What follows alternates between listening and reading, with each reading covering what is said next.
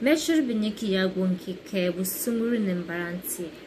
There is something that has been going on in the Savannah region, especially within the youths, that I'm not happy with, and I have to really talk about it.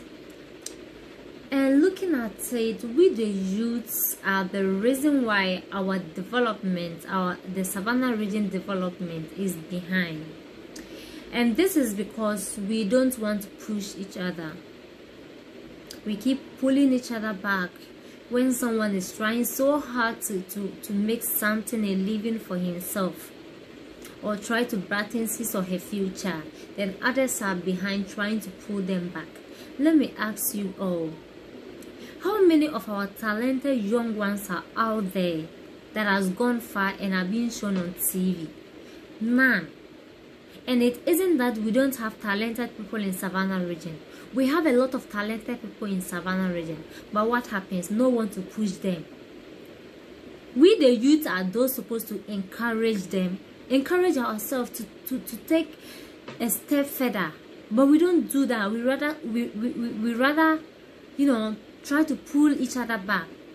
I saw a post some weeks past on Facebook, and it's about this talented young man in Savannah region in Damango, who is trying to develop himself in his musical career.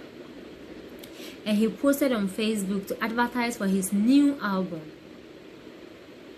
And suddenly, a young man from the same region commented on that post. I read it myself, condemning this young man who is trying to give a good name to Savannah region,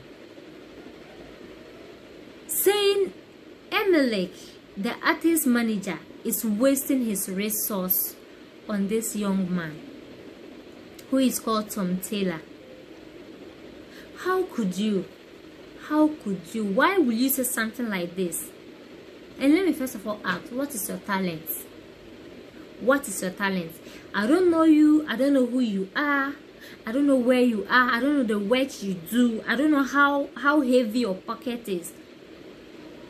But it doesn't matter. It really doesn't matter for passing that comment. So what I'm trying to say, if other young ones should see such comments, how do you want them to feel? They'll feel so discouraged.